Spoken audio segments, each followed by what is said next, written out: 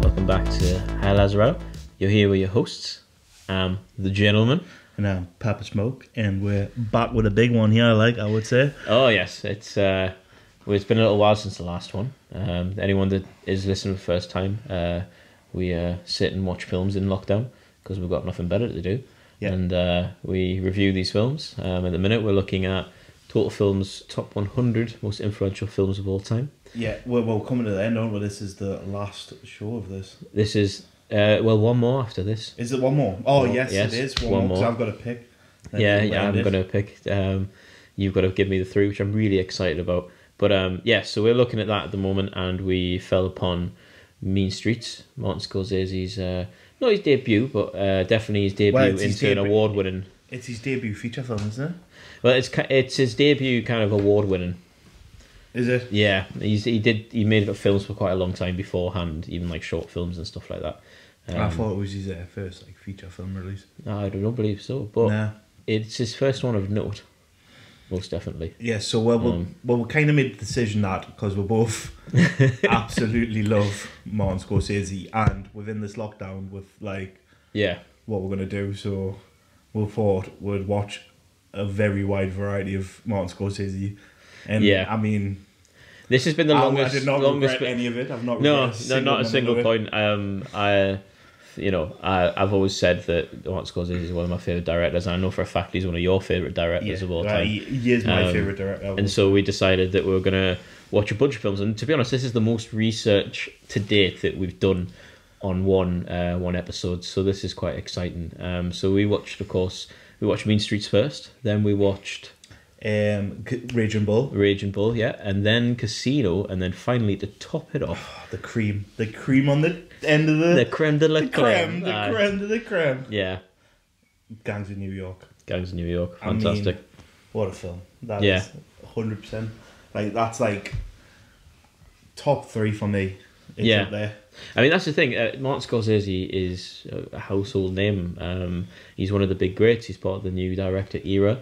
New Hollywood era that emerged along the sides of George Lucas and Martin Spielberg, and we both said in the previous podcast that he's leagues ahead of a lot of other people, and he's stayed relevant. Well, that's what I mean. When you look at his career, I mean, he's just been nailing it, time after time again. And when you look at the repertoire of films and the list of actors he's worked with, I know he's very tight knit with the actors he does work with. He seems to he likes obviously Rob De Niro, Joe Pesci. Can I just say from watching these films again, because some of these I haven't seen, some I have, but not for a very long time, and I've got to admit I have this new adult found love for Joe Pesci.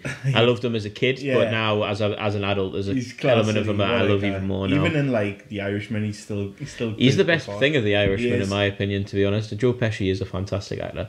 He's probably one of my favourites out of the ensemble of Scorsese ones. But this has been great because we've looked at 4 films that span pretty much 40 years in difference. Yeah. Nearly 40 years in difference of his career across all the boards. So it's been really cool. I mean, so what was your first, when did you first learn about Scorsese? What was the first film you watched, if you remember that? I've watched the first one I've watched so many. When you look at I've watched all these big movies. Yeah. Departed, Goodfellas, List and this Gangs of New York, all the ones we'd watched here I'd already seen before. Yeah. And it's just so good, man. And my first ever, if I remember, because I was thinking of this myself, how long it was when I'd seen my first Martin Scorsese film, and it was Goodfellas when I was about 13, 14. Obviously not the film you should be watching at that time, but you sneak in, didn't you? When you well, actually, probably was my dad that put it on, to be honest, not probably knowing what, just stick in front of the thing. He's spanned over generations, so that's what I mean. There's grandparents that adore him. That's what I mean. My dad's a big love of his films, so that's probably how I got into it. Yeah, absolutely. My first foot in the door, and that's Goodfellas as well. I love that film. I mean, there's definitely a film that my dad would have played that I would have kind of half watched as a young kid. Yeah, but then you just appreciate all that you get. Yeah, which is exactly. Nice. But the first film that I really began to pay attention to was Taxi Driver. Taxi Driver, yes. It's been iconic for a bunch of reasons. So as soon as I went to university, that was one of the references I loved so much in regards to the development of a character. But I guess we should probably go like in order of film to Well, watch. So we're we're primarily rating Mean Streets, but yeah, well, battle plan was to, because it's kind of, we're just going to treat it as like a Martin Scorsese special, aren't we? Just go see how long we can talk to him about, because we're both very passionate about these films and very passionate about him as a man. yeah, exactly. So I thought, yeah, let's just go for it, and we're going to review, obviously, Mean Streets in the order that we watched it. We're going to go Mean Streets, then we're going to go Raging Bull, then we're going to Casino, then we're going to finish with what I think is the prime finisher in Gangs of New York. Yeah, absolutely. I mean, let's start with Mean Streets first. So that, to me, I think is like the earliest Martin Scorsese feature film that I've watched. I don't think I've seen any work earlier than that, but how did you find it? Well, I just stumbled upon it by accident, really, not knowing what it was. And then I started watching it and then realising what it was. It hooked us instantly, though. Like, it's got his style from the off, and it's... Yeah. There's some issues with it because of the time and, like, a few little weird things on it, and, like, because obviously it was his first feature, like, his big feature film. Yeah. It was, like, not the budget he would have had in all these others, because obviously he was getting recognised in that way. Yeah, no one's going to put that much money to him straight off. Yeah, so no one's just going to give him unlimited funds, not knowing his potential. So it was like a proven stomping ground kind of... 100%. I mean, this is the film that put him on the map. I mean, hence why Mean Streets is in the list. Yeah, and so there's some things that do lack because of that, but story's mint. The characters, obviously, he's got actors in of young Harvey Keitel. Is it? Yeah, Keitel, I think so. I yeah, think it is how you pronounce his second name. And Robert De Niro. Can I just say that out of all of Robert De Niro's performances in most films I've seen, that I feel is one of my favourite. You can see why he got cast again, definitely. And you can see why, obviously, Scorsese seen it to me, because I think that was one of his first roles, wasn't it? Like, it was, yeah, and like, he wasn't a main character either. He was a side character. And he was, and it's obviously that, whatever happened on that first shoot, the relationship they build and the repertoire, that in what he showed to, obviously, Scorsese, he'd seen something in him, and he's used him in literally 90% of his films, to be honest. I mean, it's the peanut butter to the jelly in it, really. And then Leonardo DiCaprio's the bread. I don't think that makes the like the ultimate Scorsese package, really. But Mean Streets was, I haven't seen it before. It was really nice to watch a film that comes from a director's roots and kind of the neighbourhood. There's so much about that film you can tell is about him. Not so much the crime element to it, but the world that he built there is very much from his own memory and what he knows. That's what it basically is. Like, the whole story of it is like these, like, it's still like mafia like influence. It's still like it's a mafia crime, but these are like not technically mafia. They are, but they've got like, they're not really mafia. They're not in the like street level. They're very like hoodlum street level thugs. Yeah, they like, are. Bar thugs like that of like from like. They're still in gang. They're like, just crime. kids, really, aren't they? They're kids. Kids causing crime, trying to make money, and like in that life, and probably I can see his influence in making it that he could have went one way. You know what I mean? There's no reason Martin Scorsese couldn't have ended up living that life. Yeah, but he went because he was around that, and it was what was like happening all around him, and it's what a lot of men of his age at the time would have been brought up to do. It's a lot about the community that's built around it. That is very similar to his life. It's easy to fall into that kind of, but because he obviously knows a lot of people in that, like he would have known people from his neighbourhood that would have went on to do that. Could have went on, 100%, without a doubt. And it's nice to see that he put a lot of effort into it, because that he knew how it worked in that way. It was a very inspirational film to watch, I think, from the aspect of a director, was to see, you know, what is regarded as a director's debut, and see like how much of himself is in there, and it's helped catapult him. I mean, for anyone that doesn't realise why the film's in the top 100 most influential films of all time, is because of the use of music in it. And it was kind of before then, there was always very traditional scores for films, and they were still in the early stages of experiment with what could be a soundtrack to a film. There was always kind of big main ideas of what it was, but with this one, Martin Scorsese basically collected cassettes of music from his entire childhood that he's just kept over time. And so, not just this film, but a lot in his films, you'll see a selection of a song maybe used more than once, or songs particularly from the same era, and it's his kind of. Apparently, when he's working with the writer for the scripts, he'll ask for them to make a note to write a song on the note side of the script, a particular song. So he's already had the song in his mind from the very beginning. Well, like you see, you do see that in this film, because like the first song that gets played is a song that like repeats in about 3 or 4 of his later works. Like I can't even remember the name of the song, but I know exactly how it goes, and it's in like Goodfellas. Yeah. And it's in like about 3 or 4 different films. It's in 100%, yeah. and it's like you're saying, it's music from his childhood, and it's what he grew up with, and it was used firstly in this film in a way like you were saying never before, and it's like catapulted, like basically having a soundtrack for a film, because a lot of films now will literally release like a decent soundtrack because of that film, and it's like very closely linked. And I'm guessing this was one of the first films that people would have took note and went, "Wow, the music in that was amazing."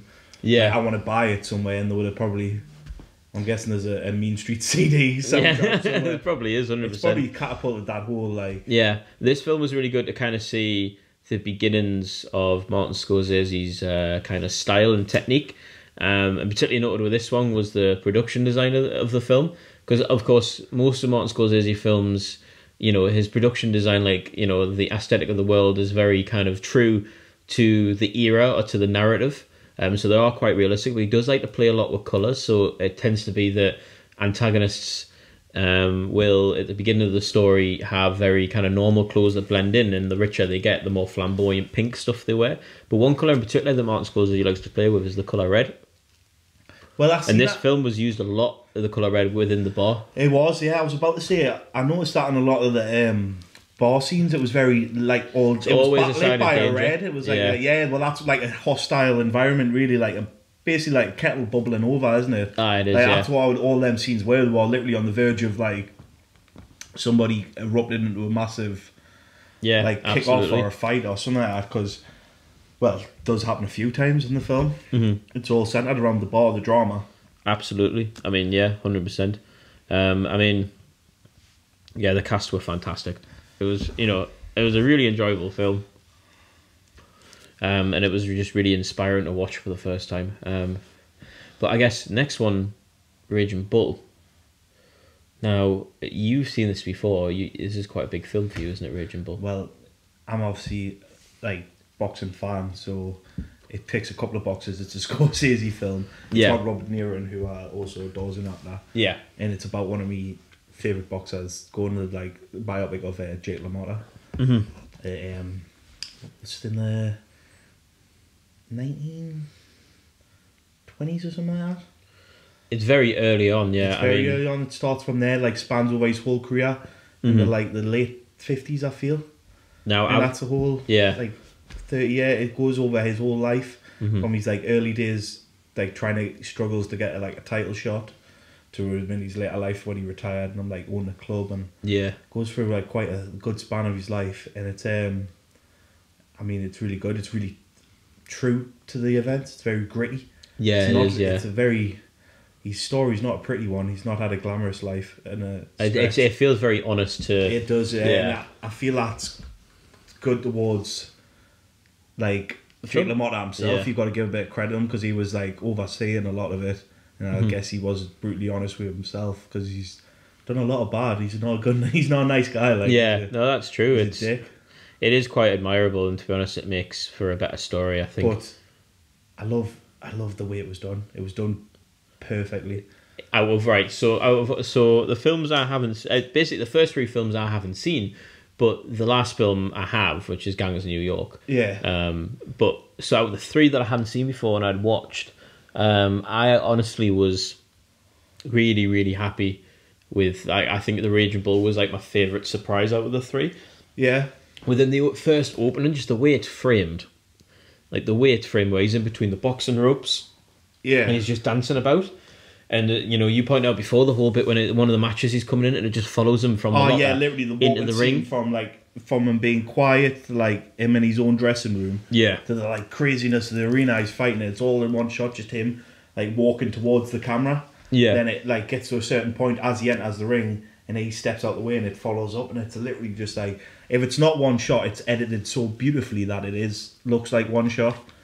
I'm honestly surprised to not see Raging Bull in the 100 most influential films of all time, because every single boxing film I've ever seen, to be honest, or even just kind of, you know, MMA film, that kind of thing, you can always see like an influence from this film. Yeah, absolutely. 100% can. You can see a lot of it, like in the way the shots, that kind of shots, like the walking down the tunnel to the hitting into the arena, to even the shots from like them in the ring. You know what I mean?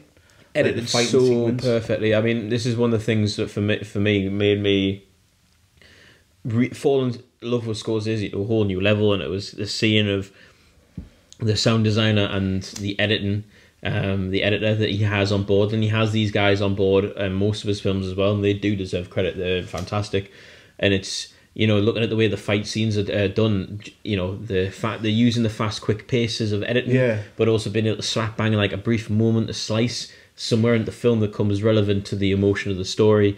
And the whole fight sequence, he just knew how to build tension. He did. And it's all with sound as well. So, of course, it cuts quite a lot. There's one of the main fights that he has in the ring. It cuts quite a lot with the bulbs of the cameras. Everyone taking photos. And Aye. the cut will come with the sound Aye. of the bulb. And even the kind of build-up to that final punch in the face, you know, when he's on the ropes and he's falling down. The build-up to that where, like, everything becomes quiet. Everything becomes quiet. It's been so loud, like violent, so loud.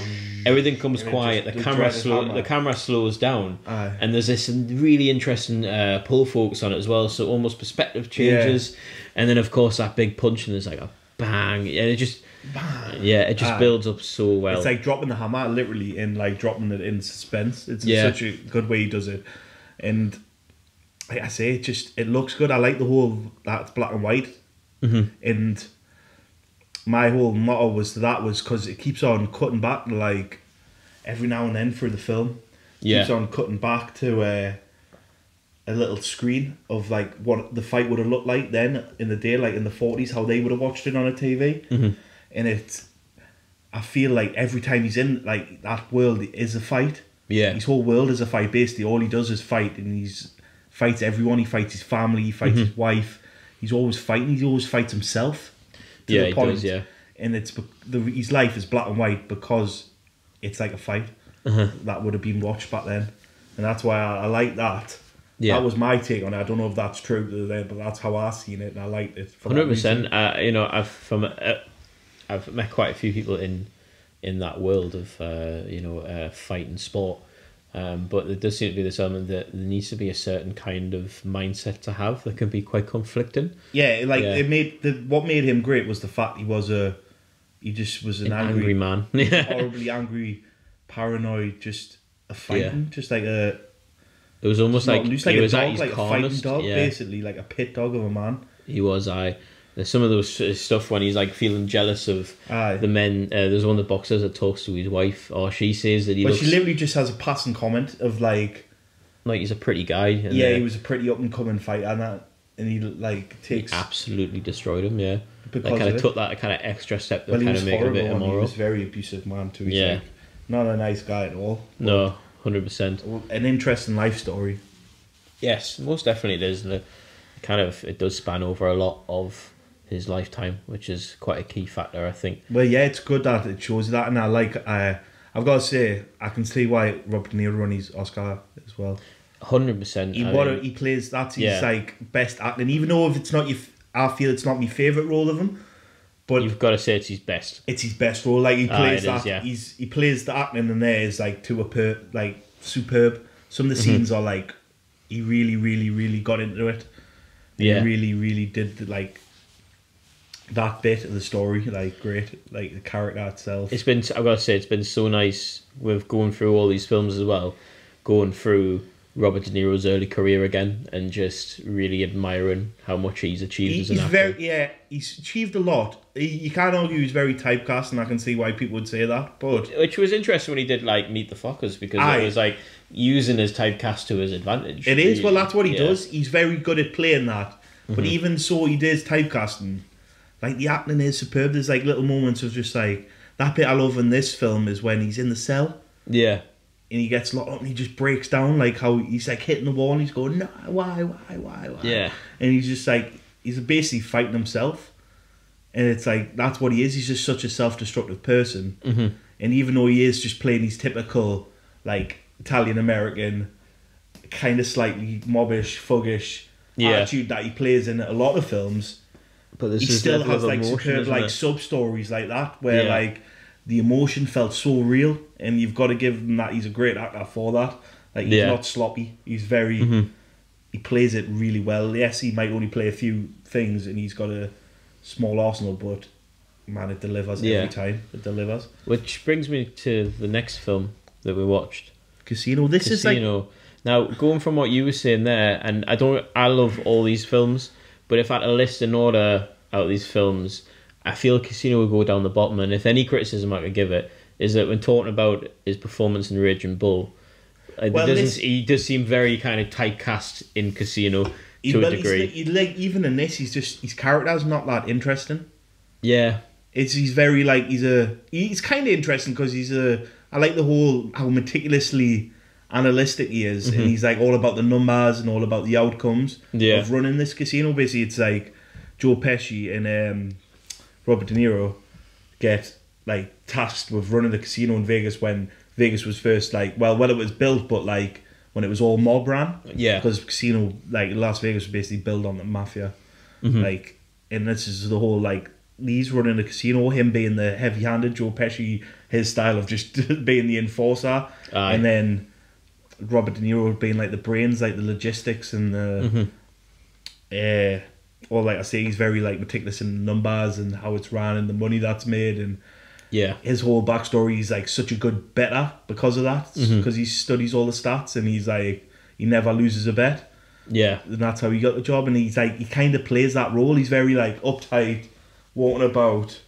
And it's not how you ever see Robert De Niro, really. He's always like he's quite a loud, outspoken, and quite a loose person. And this is a very tight, upright role he plays. Yeah, that is true. It's very stuck to that. There's not much deviation from that. Like, there's no arc on his character. He is kind of that throughout. Yeah.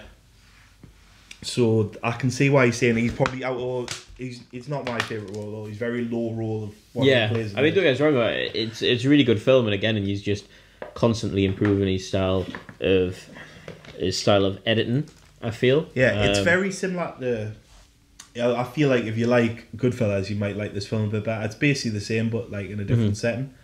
Well, yeah, of course. I mean, and that's what I feel though. Like they are typecast to that. Yeah, very much, and I feel like Goodfellas takes the cake for that, for just that kind of extra level. What were we saying anyways about that? But I think with Casino as well, It made us realise that Martin Scott, and this works really well for most of his films, I mean it works really well for all the films we're talking about, is that he very focuses on characters, on complex, difficult characters, like characters that aren't necessarily good, like they're quite bad characters in very hostile worlds, if that makes sense. They're bad because of the surrounding they're in, where you feel like there's some morals about them that you kind of identify with. A lot of these films do that really, and I think that's what it makes such interesting character really and worlds all together. It does, yeah. Yeah, it makes really interesting characters and worlds, and that's what he's really good. He's really good at building a universe, like a world for you to see. And for myself, I've never been big on betting. I'm not a big better, so he makes you feel that like lifestyle easy. Like he adapts it into a lifestyle, like whether that be like mafia or like say that's still mafia, but like the casino, the rush of like the gambling. In Raging Bull, you really felt like in his life of what he would be, like the boxer, and he does that well with a lot of his films. And it's his whole like his whole. I feel like that's what he does the best. You know, he gets you in that little story that he creates. But even though he likes to stick to like true events, so a lot of them are based off like loosely true events. Yeah. Or like true people, or there's people in it that are based off people who were actually alive. Yeah. It's just a dramatized story really that he makes up. He uses the events but then creates a little story in that world of events. I feel like telling stories are based on true events is such an interesting thing, because I do strongly believe you should tell a story, like tell a true story. I feel like true stories are just, I'm always a firm believer that you kind of make films and tell stories for change in some way, whether it be someone just kind of feeling a different change or thinking a different change. Yeah. And with true stories, that's such a good reason to do those kind of films, really, because if something like that, something important happens in a true story, to be able to echo that across really just resonates with an audience a lot easier. The connection between screen and person is just a lot like the reach to that is a lot shorter. Yeah, it's very like easy to feel because you know that there is truth to it. Yeah, you reconnect a lot more because you're like, well, it actually did happen. Even like to the point like it even says like, obviously you don't look at these films and it's like that happened to a T. Yeah. The very like thingy, but you know, he makes the world believable of where it happened. Like you go, yeah, well that could have easily happened in that world. Mhm. You know what I mean? And that's what I like about these films. Yeah, I It mean, really dives into it.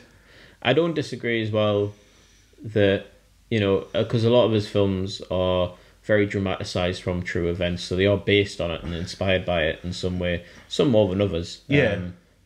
But I don't necessarily see it as a bad thing. Like, I do agree with it, but it's also knowing what stories you should just tell the solid. Yeah. And it's all about It kind knows of what stories to tell. You what story you're really wanting to tell. You know, are you wanting to tell this person's story, or are you wanting to tell a story for a very significant change in the audience? I think is why you would dramatize it. To be honest, I think that's probably why. Well, he just makes a story. Like the stories he picks, it's not like it's not dramatic enough. Yeah, it's just absolutely. I mean, he embellishes them well. That's what you got to do. It's a great storyteller that does that. It would be crap if every story you heard wasn't embellished a little bit. Like people who do that have tales of like of dragons and knights. And knights, that's all it is. Embellished stories. It would have started with one tale of something and it got embellished a million years. Probably some guy punched a rabbit and then 300 years down the line he killed an ogre with a stone, threw it 100 yards and hit him in the eye. Aye, was that one? There's Phil the knight that one day was strolling around and a lizard jumped on his horse. He got such a fright, he killed the lizard, went home and told everyone else, but no one knew what a lizard was, so it just turned into, over time, a dragon. I killed a 60-foot dragon, laddie. Skinned it live. But looking at, you know, true stories that have been dramatised quite extensively is Gangs of New York. And it is very... but mate. Yeah. It's such a story that I just let it be. Of course, absolutely. And this is the film that I agree with that. Like, it's such a good film. Yeah. I mean, I was still surprised by how much of it is actually true.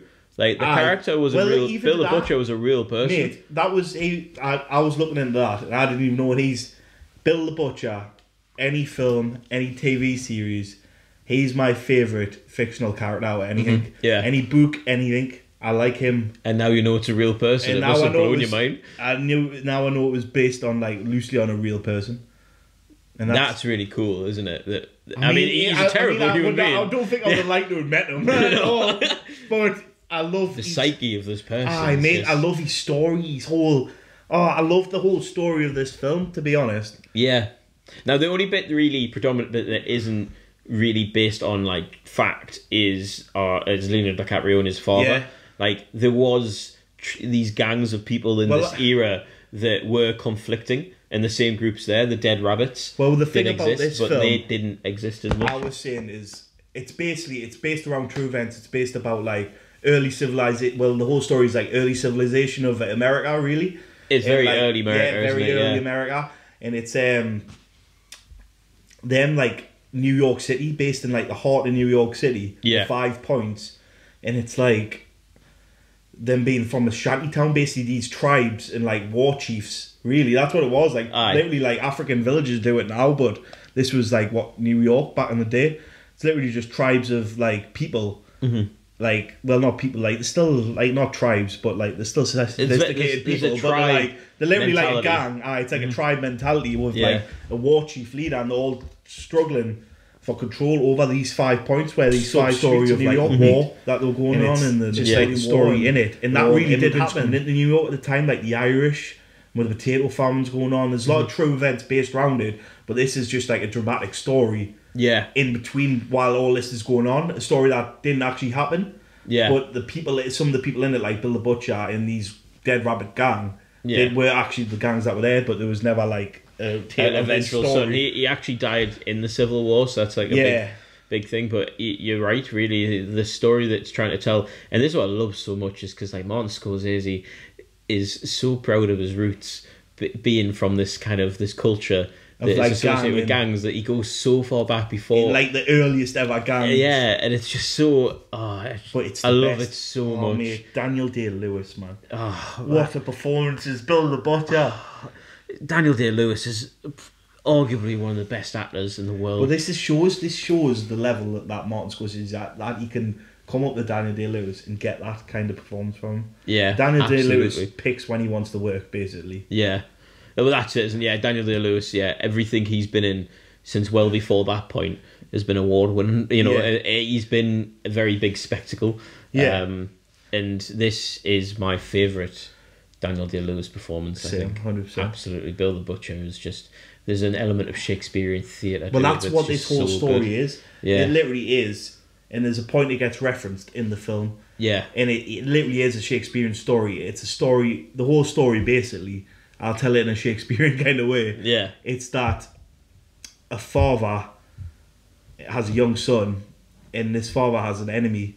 He comes to a foreign land and lands, and there's an enemy that is the native, that he's just trying to make a life for himself, and he has to fight Bill the Butcher, who is this native. Yeah. And obviously he dies in combat to him. Like the whole ethos of like a warrior code between this young boy's father, which is he gets called the priest, and Bill the Butcher, that these two warriors have like a destined honoured fight. Yeah. And they're both honourable men. They both loved each other because of that in a weird way. Like they had a very level of respect. Even so far as when this young boy comes back, which is Leonardo DiCaprio, after he goes to an orphanage for 15 years, he comes back, and Bill the Butcher is he kind of still respecting his father. Yeah. And he obviously goes back to kill Bill the Butcher, Leonardo DiCaprio. And it's this whole thing that he obviously gets very close into his gang because he runs everything, and it's just he kind of sees his father in the man who murdered his father. He has an air of respect for him as well, because he literally lives the same code and the same life that his father did. Yeah. And he obviously becomes terms with it. It's really hard for him to...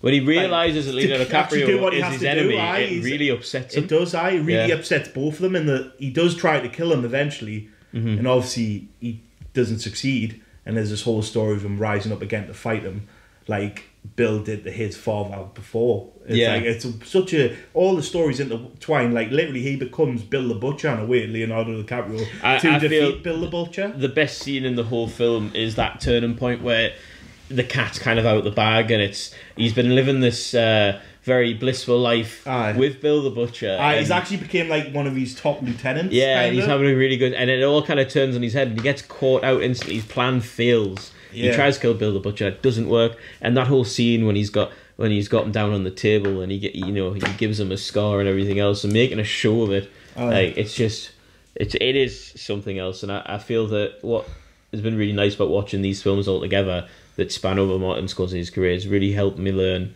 how to develop a story in some, and what makes a good story, and what makes really interesting characters as well. It does make the character development just mint on that. All the characters have a class development, a class arc.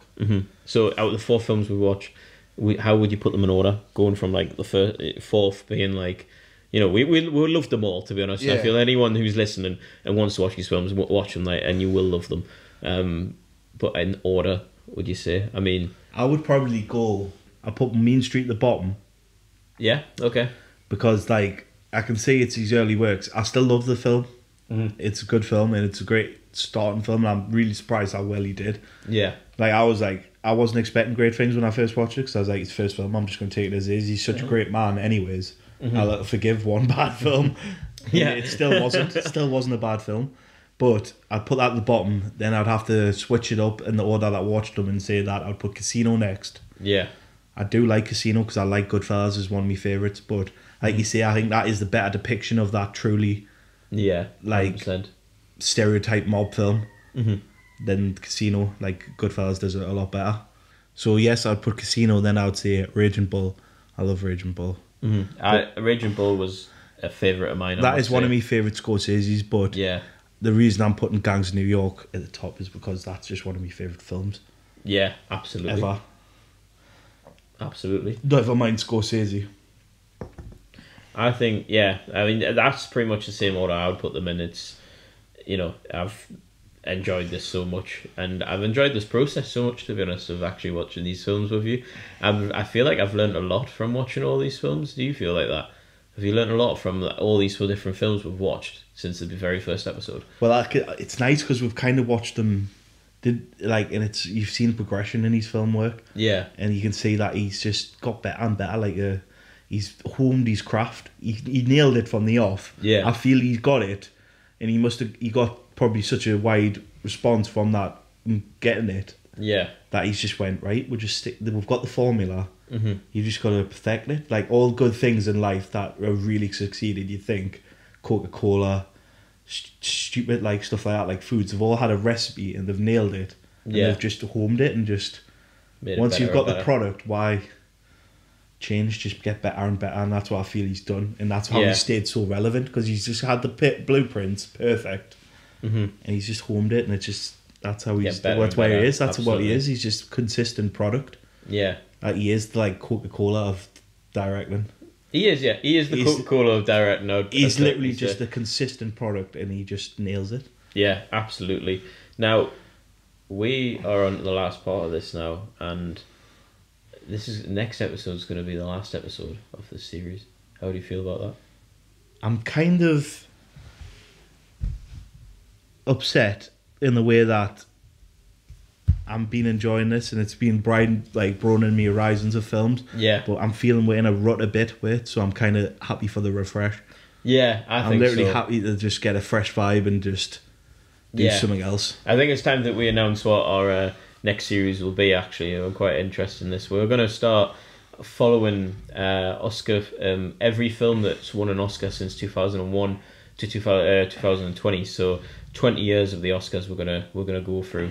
And we're going to watch what won Best Picture each year, and of course we're going to maybe watch some of the nominees, and already seen a lot of the nominees to talk about and decide whether or not these films actually deserve to win Best Picture, because that's been definitely in the last 5 years I've noticed has been a big debate within the Oscars, is that the best film always gets picked wrong and someone else should get it. There's always a lot of argument about it. It's good because we can talk about actors who maybe when talk about other categories like best actors and best cinematography, and maybe some films have obviously won multiple awards, and maybe we could say that they could have deserved this, but maybe this should have went to that. Yeah, exactly. I feel like we're going to have a lot more content because there's some of these we are just kind of watching films, and some of the films are hard to get a lot of content for. But I feel like if we're doing like the genre of the Oscar, we've got so much we can just give you sustenance wise to divulge. I'm really excited to do it, but I guess with that, let's find out what your 3 films you picked. Right. For the final episode of season 1 of High Lazzarato. I've tried to really think and just give a good option. I know. What was the pressure like to actually be the one who to decide the last 3 films? I mean, it's kind of scary. It's more for you. You're gonna have to pick the last film, and it's a bit of the. I feel like went far apart from each film. Yeah. So what we'll watch, it's going to be a very different podcast. Absolutely, yeah. So first up, I went The Blair Witch Project. Wow, okay. No, I was not expecting that one. Because I feel there's been so many films that have been influenced. It was the first ever kind of like camcorder style film. Okay. Yeah, and then everyone in that left, right, centre started making camcorder horrors. It's like it's most accessible filmmaking genre as well. Because you can kind of substitute quality. Because on the basis that you're saying, oh well, it's meant to look grainy and you know what I mean. It gives you the ample opportunity to take a mobile phone and shoot something on a mobile phone. Really, it's very easy. Probably, it's definitely. I think if you're a starting filmmaker and you want to make films that aren't really going to cost money, or have the big essentials. I think this kind of genre of film would be quite interesting. So you've got a lot of people were because it was so like done in that way and was the first. There's actually a lot of people that when this first came out thought it was real. That's why it was influential because of that. Well, I want to divulge a little secret here. We when we were 17, we even being kids and loving film in different ways. We ended up trying to do with some friends of ours, didn't we? Oh God, no! You're not bringing this up on the podcast, man. People start looking for it now. Luckily, it's nowhere to be seen. It's locked away. Camp Lockdown. Yeah, Camp Lockdown. Yeah, we do. And that's because that's what I love about that genre of film is because it's so accessible. Tell you what. we get 1,000 subscribers, we'll release Camelot. It's not even our film, you know. But I'm sure we'd be able to. But being a part of it, we all, you know, myself and our friend Tom, we did film studies in college, but we were all friends, and being able to make films together was just so. It fun. was, mate. The whole shoot of that film was meant because we just went and got absolutely turned at a caravan site and made a movie. It was the different way not to make a film, but it was like the best experience I've ever had making a film. It definitely that to me, that experience is what I've carried on in my ethos. To be that in some degree, every shoot needs to be fun. And it does. Absolutely, it does. But go ahead. So, anyways, that was just the first choice. Blair Witch. That had a lot of nostalgic memories. I did. I hid in the woods at that time. Next film, the original Iron Man. So, like, number 1, Iron Man. Okay, right, yeah. So that was kind of like the first of that big Marvel franchise film starting towards like this whole Thanos, Infinity Wars. Yeah, you know made what? So much money. When you think of it that way, it is influential, isn't it? Really? Yeah, literally his character. Every other production company wants to have a franchise that's successful now as well. Basically. Yeah.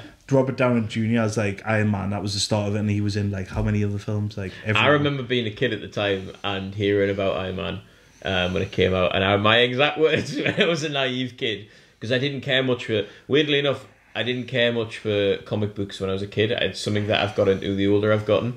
But when I heard there was an Iron Man film coming out, I was just like, Iron Man? What a terrible name that is. Yeah.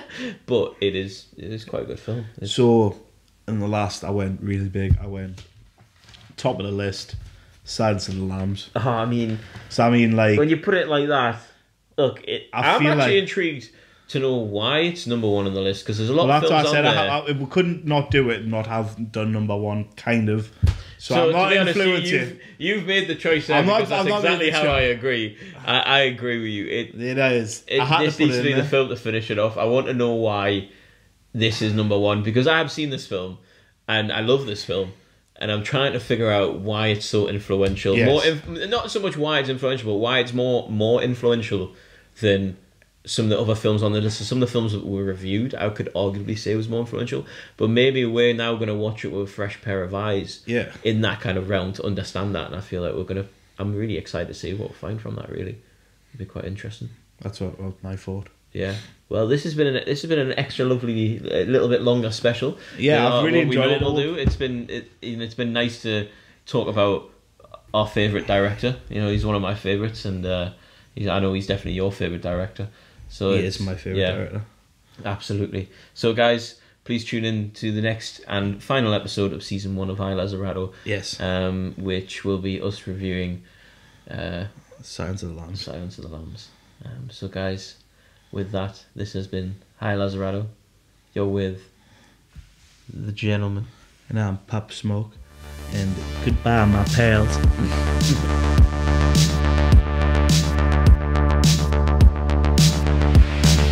Life was like a box of chocolates. You never know what you're gonna get.